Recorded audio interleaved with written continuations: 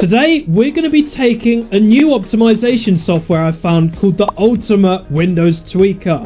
We're going to be applying it to a standard version of Windows 11 and seeing what kind of optimizations and tweaks we can do with it. Will this help improve our gaming performance? Or will we find some hidden features in there that are not included in Windows, which are pretty cool to see? I always like customizing Windows, but I also like optimizing Windows. So this is a great tool that does both of them together. So without further ado, let's check it out. Alright guys, so to install the Ultimate Windows Tweaker, we need to go ahead and go to their website. I'll leave a link to this in the description down below. It's pretty easy. It just gives you a guide on how to use it. But I'm going to show off all the features in this video. So yeah, you just scroll down and then you should find this. Download Ultimate Windows Tweaker. Very easy to install, and then you just extract the folder to your desktop. One good thing about this optimizer is it doesn't require any setup whatsoever. So you don't have to open it, run the installer, press next, and get it installed. Instead, it's just a portable piece of software. So we've got like a read this text document here with just some notes here. Like I said, you don't actually need to install this, so you shouldn't have to uninstall it. You can literally just delete this folder and it will be deleted from your system. Anyway, let's go ahead, open it up. If you get this message, just press yes. And here we go. Here is the Ultimate Windows Tweaker. Now, it's recommended that you do a system restore point before using anything in this tool, which is one of the first things that it gets you to do. So make sure to do that. Otherwise, if you run any tweaks and it breaks your system, you can't roll back to your system restore point. So here is the option right here. Create system restore point. It just opens up the Windows System Restore. So yeah, you just go ahead here and press Create System Restore Point, and then you just call it whatever you want. Press Create. And since I don't have a lot on this system, it shouldn't take too long to create a restore point, and then we can start using the Ultimate Windows Optimizer. So first of all, you've got your system information. So your operating system, CPU, your architecture, your RAM, and your username. Now, one thing that is pretty cool about this is it actually gives you a Windows Index Experience score, which I haven't seen since Windows 7. So we can go ahead here and run the assessment here, see what it will give us. So I've got a Intel Core i5 4460 CPU, 8 GB of RAM, and a GTX 1060 in this system. So let's see what score it actually gives us. I might actually run this on my main PC and see what this gives me. We've now got our Windows Experience Index score. Let's take a look. So as you can see here, this is scored from 1 to 9.9, which I believe is a lot higher than what Windows 7 used to go to.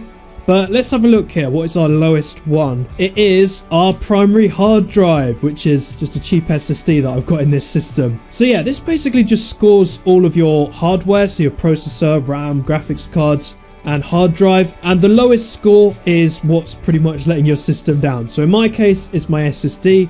For you, it could be your CPU, memory, or your graphics cards. So it pretty much just tells you what to update, I suppose, what you should be upgrading. But yeah, I haven't seen this since, like I said, the Windows 7 days. So if you're an old school Windows user, then you might appreciate this. We've also got some other options in this menu as well. So we can scan for corrupted system files through here.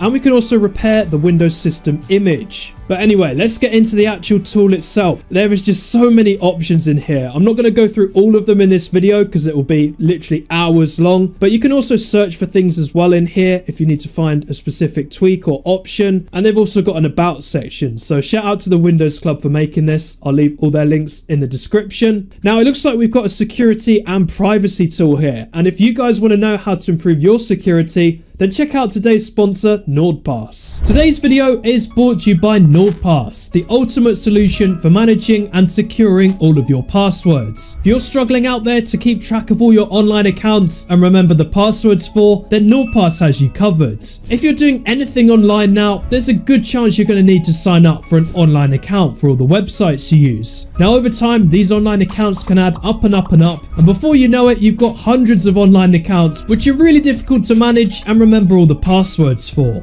And what's even worse is the threat of data breaches is becoming more and more common, with an increase in cyber attacks which can leave both businesses and individuals susceptible to financial loss and potential identity theft. However, this is where NordPass comes in. NordPass is a secure digital password manager which securely stores all of your passwords in one place. It's a little bit like having your own personal password vault, which you can take with you wherever you go. It works across multiple devices anywhere in the world, and it even has a built-in data breach scanner, which can scan all of your accounts in your password manager and tell you if they've been found in a data breach or not. And if they have, it can give you steps to resolve this. NordPass can also help you generate really strong, secure and robust passwords whenever you're signing up for a new account online.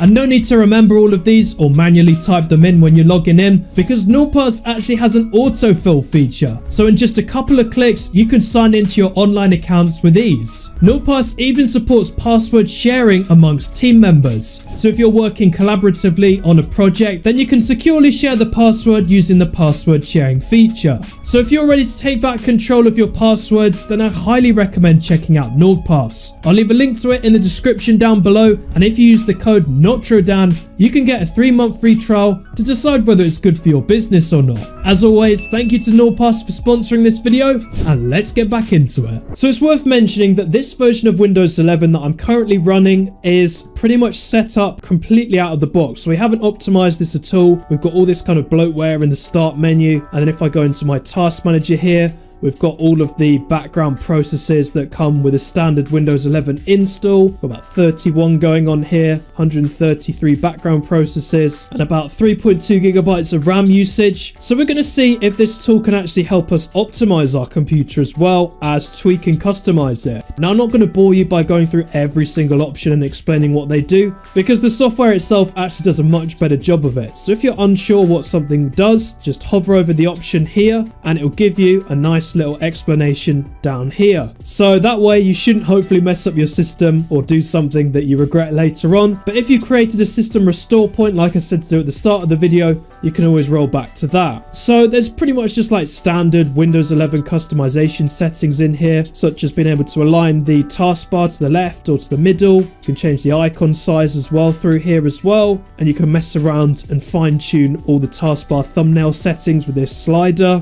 We've got some file explorer settings here as well, so you can do stuff like choosing the accent color automatically. And when you first open up the file explorer, you can also set it to open this PC, quick access, or your downloads folder. There's quite a lot of stuff in here that I'm not going to go through. You can actually turn off OneDrive in the navigation pane, which is really annoying if you don't use it. We've also got universal UI, so you can actually disable the Windows lock screen, which to be honest is pretty pointless. If you don't have a password on your PC, you just have to press space, and it's just annoying if you just want to go on your computer. So you can disable that through here. You can enable the slideshow if you want. You can also disable the login blur effect as well if you've got a low-end PC. You know, every little helps. And yeah, you've also got notification display time as well, which to be honest, you should just disable notifications altogether, which I'm pretty sure you can do through here as well. So if you do mess around and go through these options and apply some of them, all you do is just tick the box and then just go down to the bottom right here and press apply tweaks. And you'll even get a little pop out here saying we're done, which I'm pretty sure should go away if you have notifications disabled.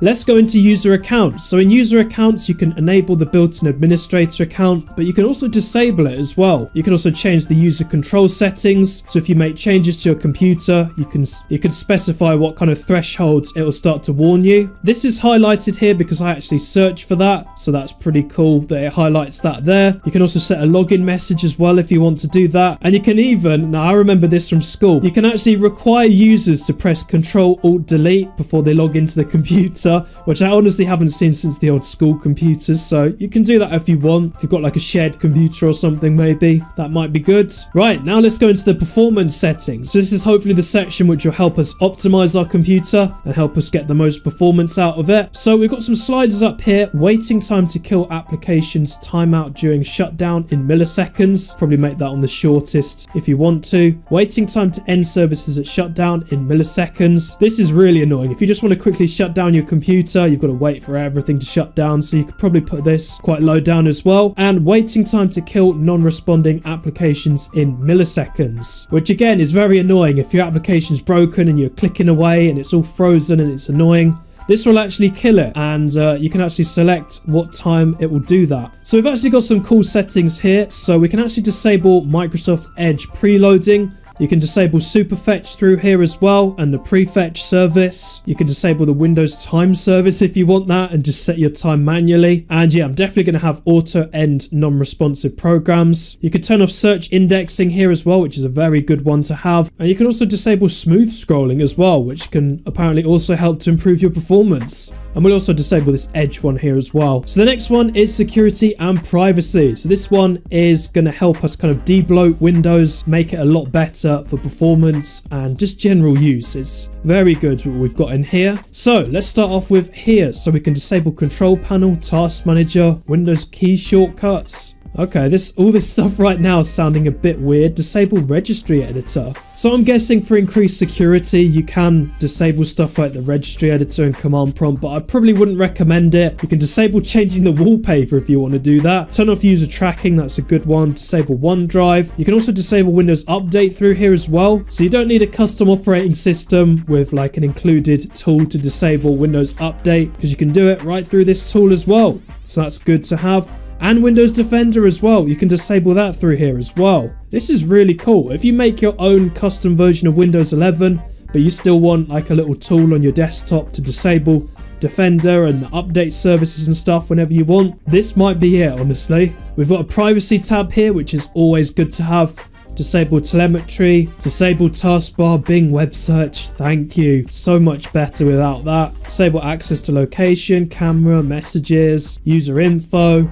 Disable access to microphone if you want that as well, although probably not recommended if you use video calls or voice calls or something. So yeah, I've actually gone through and I've pretty much ticked most of these boxes in the privacy section, apart from the app access to microphone, just in case I want to use Discord or something on this computer, and also the password reveal button. Next up, we've got a browser section. Now this is mainly Microsoft Edge focused, so you can select like the default download path and preview show delay, hide delay, and all of this stuff. I don't use Edge, so I'm probably going to skip this one. And then we've got context menus. So we've got like the desktop context menu, which as you can see here, I've actually reverted back to the classic one, which is just so much better than the Windows 11 one that comes with it. So yeah, I did that, I think at the very start in customization. I believe it's here, restore Windows 10 style context menu. But it turns out there's way more context menus than you might think, and you can actually customize them in this section. There's lots of customizability settings in here. So we've got additional, which you can actually enable the Windows photo viewer through here, which to be honest I'm a big fan of, so we'll go ahead and do that. And you can also edit the OEM and registered information. So if you want to change like the make and model of your computer, you can do that through here, which is quite cool, especially if you build your own PC. Normally these are just filled in with like your motherboard brand and stuff like that. Oh wow, you can even select your own logo as well. That's pretty cool. So there we go, our desktop is now called a Dan PC. So we've also got network tweaks and stuff in here as well, which I'm not going to mess around with, but yeah, lots of options in here as well. We've also got some tweaker options, so you can actually turn this application on when you turn your computer on, so it'll just automatically open. You can integrate with desktop context menu, which is quite a cool one actually if you just want to quickly open up this tool. And you can also import and export your tweaks from other systems. And we've also got a troubleshooting page here as well, which is good to have. We've got obviously the search for tweaks option and the about. So yeah, that is pretty much the ultimate Windows tweaker. But let's go ahead and restart our system and see what we've got. All right, so I've just restarted. Let's have a look and see what we've got running in the background now, after messing around with the ultimate Windows tweaker. So we've got 114 background processes. I believe before we had about 133. So it hasn't gone down quite as much as I would have liked. It's nowhere near like Chris Titus tool levels, but we tweak Windows pretty well. We've cut down on our background processes. We've gone through our security and privacy settings as well, which should hopefully improve things a bit more. And yeah, just overall the system feels a lot snappier to use. So we could just search up stuff now and it won't search Microsoft Edge or Bing or anything like that. It's really snappy and nice to use. It hasn't cut out anything from our start menu, unfortunately. I wish there was an option just in one of these optimizers to unpin all of these, so that way I don't have to do it all manually or uninstall them like this and just go through every single one. I know these are just adverts. These aren't actually installed on my system, but still quite annoying. But yeah, we can just go through and do all of that. There we go, much better. So yeah, I don't think this has really improved our system that much. It's more kind of tweaked it, if anything. It would be nice if there's some more optimizations in here. So let's just go ahead and see where it matters. Let's try and play some Minecraft and see what our performance is like now. Now I did a benchmark before I ran this optimizer, or optimizer, tweaker, whatever you want to call it. So we'll see how the performance compares now. Alright, so here we are in my benchmarking world. So as you can see on the top left, I've got fraps installed, which is a lot better than going in the F3 menu and potentially decreasing my FPS. These are the video settings I've been using for this time right now. And yeah, so basically the benchmark is I basically run from around here, just around in this circle here, and just see on average what our FPS is compared to before. So I'm trying to keep this test as fair as possible. We're going to be using CapFrame X to do it. So let's see what we can do. All right, guys, so it's time for the all-important benchmarks. So as you can see here on your screen, I'm basically doing a runaround of this Minecraft world. I'm using CapFrame X to kind of record the performance and stuff that we're getting. It's so much better than just throwing up the F3 menu and then just seeing what kind of FPS we get before and after, because it's going to be very marginal, I reckon, in this test. So something like this, benchmarking, will definitely show us this. So before I ran the ultimate Windows tweaker, this is what I got. So just running around, this was what I was able to get. So the maximum FPS I was able to get was 1016, but it is important to mention that the max doesn't really mean anything. This means the FPS could have gone up to 1000 at like 1 second or 1 even millisecond, so it's not worth looking at that. What we want to look at is average. So as you can see here, we've got 555.8 average on a stock version of Windows 11 with no optimizations or anything like that. That is the average FPS we're getting with this benchmark. So these are basically like the lowest the FPS possibly got. So basically just like small kind of micro drops in performance, this is what that records. So again, not really relevant. What we're looking at is the average here. So you now may be wondering, well, what did we get after we ran the ultimate Windows tweaker? Well, here we go. So we've got a lower max FPS, but like I said before, we shouldn't really look at that. It's kind of irrelevant really. But our average has actually gone up to 603.5. So yeah, 50 FPS difference. Let's go.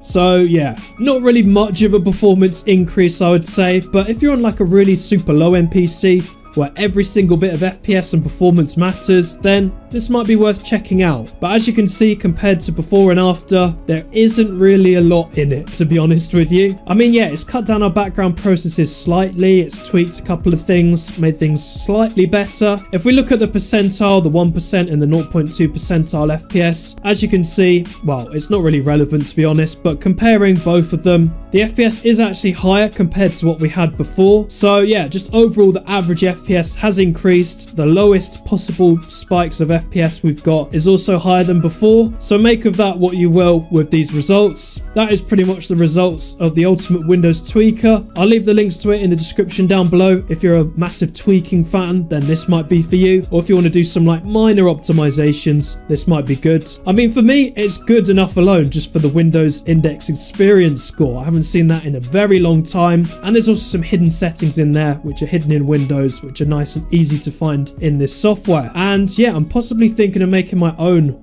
optimizer very soon. So let me know what you think of that in the comments and we'll see what I can do. But yeah, thank you guys all for watching and I will see you in my next video.